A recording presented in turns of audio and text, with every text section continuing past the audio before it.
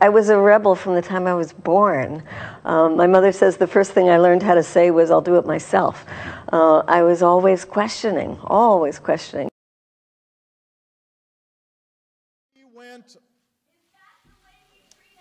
He went on to, we went on.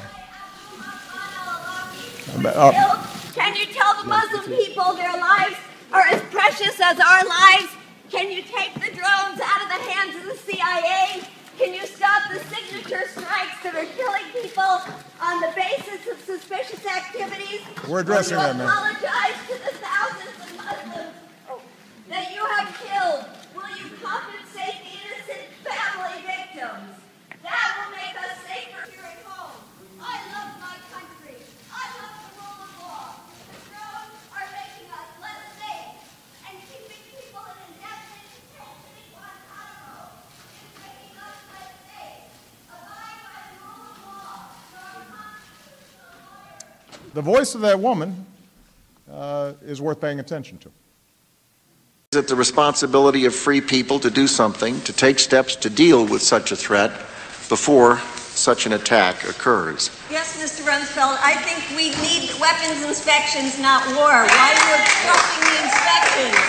Is this really about oil? How many civilians will be killed? Mr. Secretary, would you suspend for a minute and isn't this really about oil? Why is it? if we could ask the staff to see to it that our guests are escorted?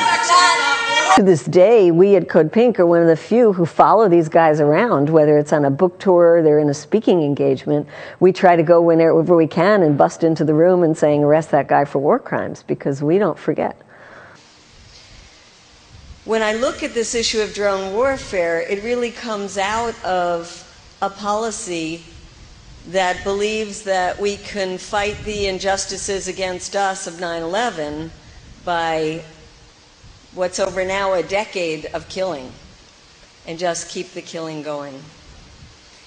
We have killed so many people since 9/11, so many times over the people that were killed in the World Trade Center. And it just keeps on going and going. Recently in Pakistan, a group of 34 very brave Americans, not only from CODEPINK, but groups like Veterans for Peace, that went to say to the Pakistanis, we do not support the drone program and we care about you and your lives. Your lives are as precious as our lives. You're joining with people from around the country who are sick and tired of our government spying on us. We feel like privacy is an American value, and whether this is happening under a Democratic or Republican administration is not the point. The point is that the NSA is out of control, and that we want to be here to assert our right, that when we call somebody or we write an email to somebody or we use the internet, that that's our own business and not our government's business. To push back against the Republican right-wing dinosaur agenda that calls for women's reproductive rights to be canceled, and that calls for birth control and Planned Parenthood to stop existing. We really want to say that it's our bodies, our choice. And to the news lately that certain Congress people, elected officials, can't say the word vagina, we say if you can't say vagina, then don't legislate it. The American people want diplomacy to work.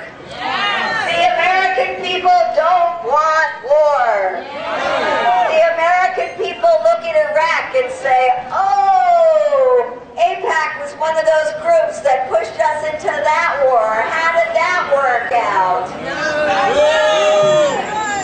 So American people are saying maybe we shouldn't listen to those warmongers. Maybe we shouldn't allow AIPAC to try to run U.S. policy in the Middle East. People are getting smart about AIPAC, and they don't like what they're seeing. فلسطين من أجلها كتير كتير والدماء قد يصير أطفال العالم عايشين نسيونا في فلسطين نسيونا في فلسطين ساعة ضخ وساعة موت ساعة جوع والفقر صامدين صامدين ساعة برقك يا فلسطين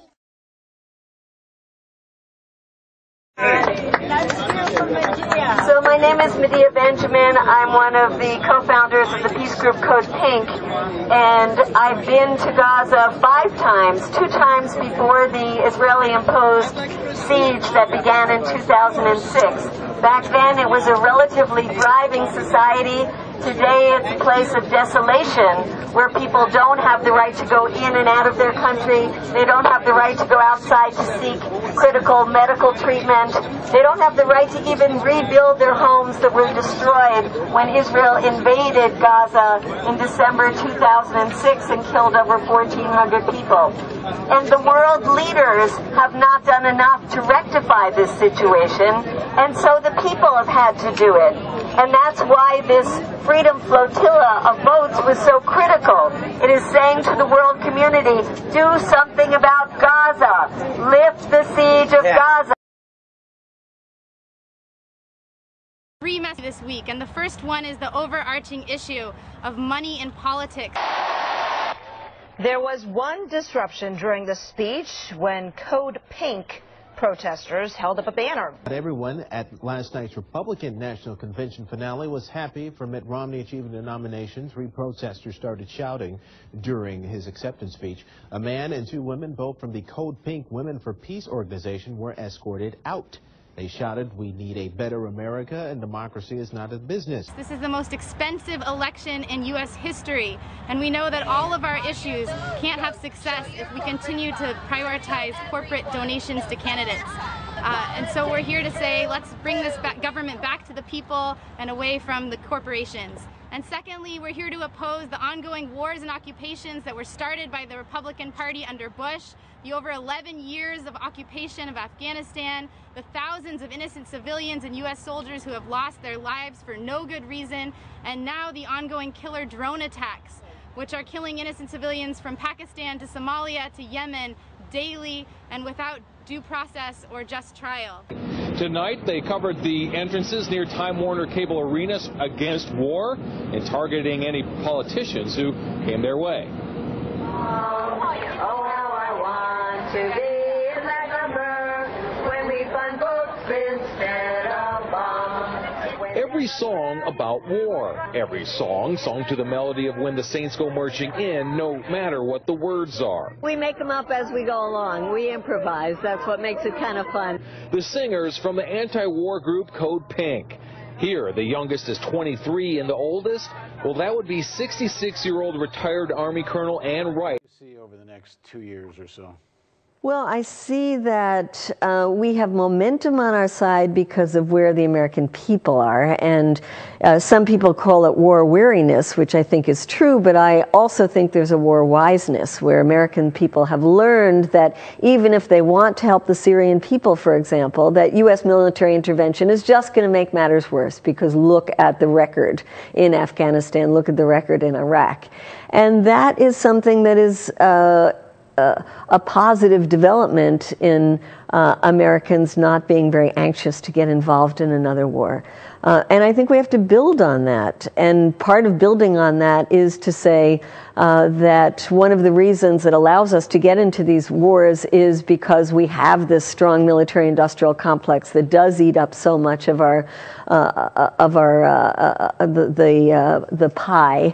And then move towards how are we going to shrink that piece of the pie.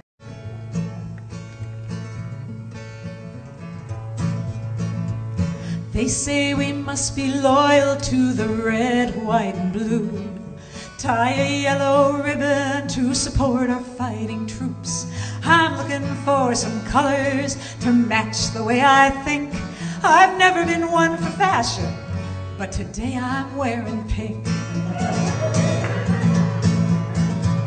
'Cause when the code is orange, oh, there's danger in the air. When the code is red, go hide your head, say your prayers. They're trying to keep us frightened, like we're always on the brink. But I've got better things to do, so today I'm wearing pink. Code pink, code pink, code pink. We're never out of fashion, we never fade or shrink.